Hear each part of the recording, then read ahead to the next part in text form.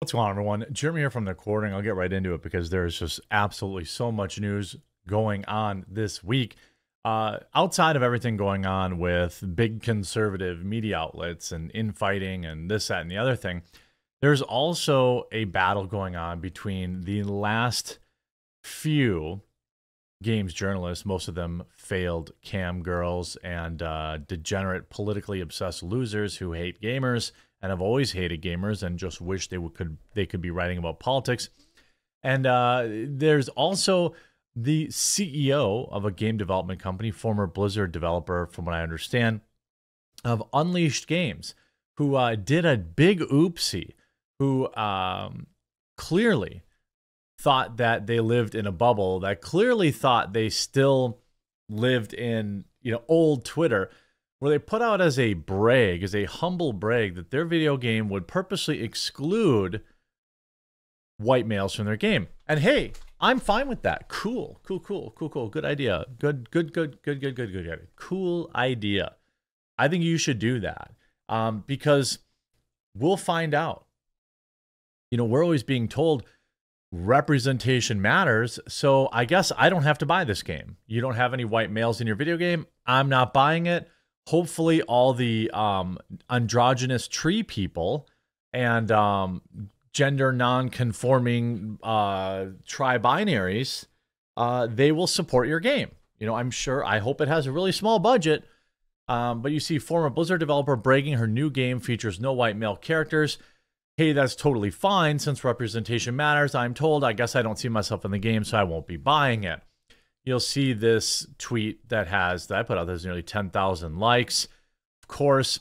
And then once this tweet made it out of their special little circle, not only have they deleted the tweet, but they have put their entire company on lockdown. Someone said, well, thanks for convincing me of not buying your game. To which they thought this would be known. Cool, you won't have to because it's free to play. So it's based on predatory microtransactions. Got it. You'll just have to wait to see. I know the anticipation is killing me too. No one anticipates a free-to-play game. Very true. I wonder if she understands that she just admitted they excluded the biggest market customer base in games. From a business point of view, that's extremely questionable. Well, for me, I do not believe that representation in video games matters nearly as much as whether or not the game is good. Miles Morales' Spider-Man sold pretty well. Lara Croft's Tomb Raider sold pretty well. God of War sold pretty well. Last of Us 2 sold 20 million copies. Okay, so I mean, and by the way, that wasn't even a good game, but the perception that a game is good seems to sell. And she also wrote, we don't build a world for ourselves by ourselves. We build a world for all of us together. Oops. What do you mean all of us? Except for white males, right?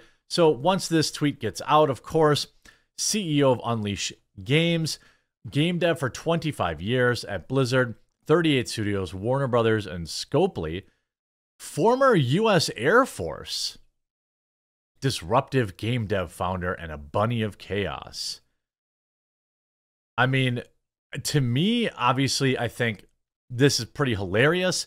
You see Mark Kern writing, Haven Game Maker is besties with Kotaku's Alyssa Mercanti. This is the same CEO, right? Also, if you personally know any decently popular gaming personality streamers who've seen meteoric rise in popularity shortly after adopting more reactionary views, DM me. And then, of course, here you see the CEO, former Blizzard loser, replying, let's see how this storm pans out. Talking about female biology is apparently an extreme position. You see, they write, two women sharing intimate stories about getting our periods in the GDC 24 merch store is the state of the games industry. Somebody said, this is parody, right? Nope, fully serious. It's nice to have other women in this industry. We have to be vulnerable and real with them in a way that they don't get a majority of devs. This GDC Game Developers Conference was the most female-powered of any of my past GDC, and I'm 100% here for it. I don't know if this is a woman or not, but they have a female, avatar. I don't even know what a female is anymore, right? Shouldn't the GDC be talking about, I don't know, gaming instead of periods and screaming at the sky? Because, of course, that was also there, of course. And then Unleashing Games, making games together, the company itself has now locked down their Twitter. They have locked down their Twitter. Check out a merch store and buy an Unleashed t-shirt. I suspect they're going to be on clearance very soon. Whoa, how come there are so many white males at this company? Oh, Unleashed Games, so white. Irina, you see, is the CEO and creative director, and then she hired, what? Not one, but 2 white people? The chief operating officer and the chief design officer, white males? So a team of 3 whites, one with moobs, is going to break down. Oh yeah, and look at this art style, so unique. Not like every single crappy game that does, with animation, it doesn't look exactly like this. Elements of the dragon: respect, community, agility. Now, of course, you look at their YouTube page. Nope. Let's see how this is going. Let's see if there's any comments on this. I'm just curious. Oops. Racist developers, I'm out. Racist devs, nope. Nah, these games don't bring people together. They divide. Gamers, put your money where you're This person just destroyed their company. Destroyed it. Now, most game devs who secretly hate white males generally don't put it right out there immediately for the entire world to see, but this one decided, hey, it's a marketing technique. And you know what?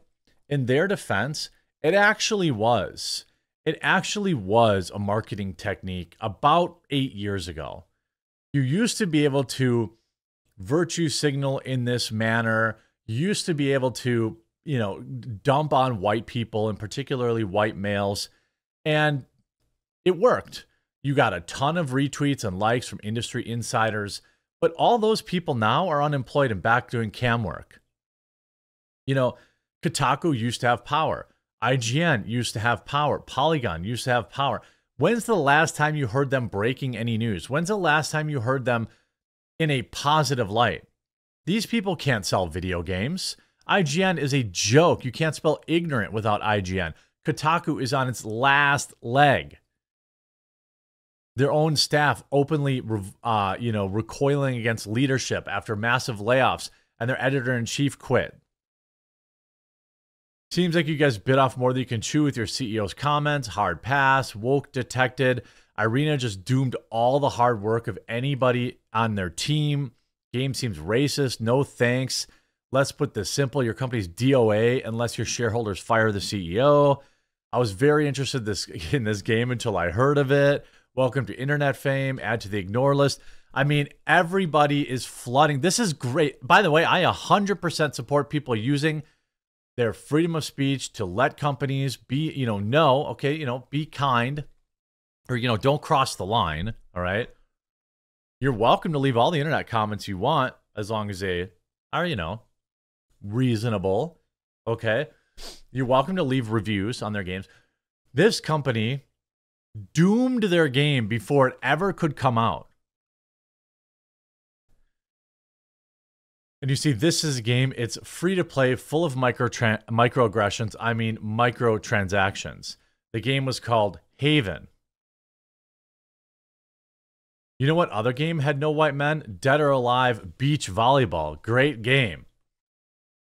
She was posting about how pleased she was, causing outrage because her following count kept going up earlier. That changed quickly. I gathered it was a marketing ploy and refrained from tweeting about it until she deleted it. The backfire was in full force by then. Anyone else notice her studio is all male and white? Yes, I noticed that.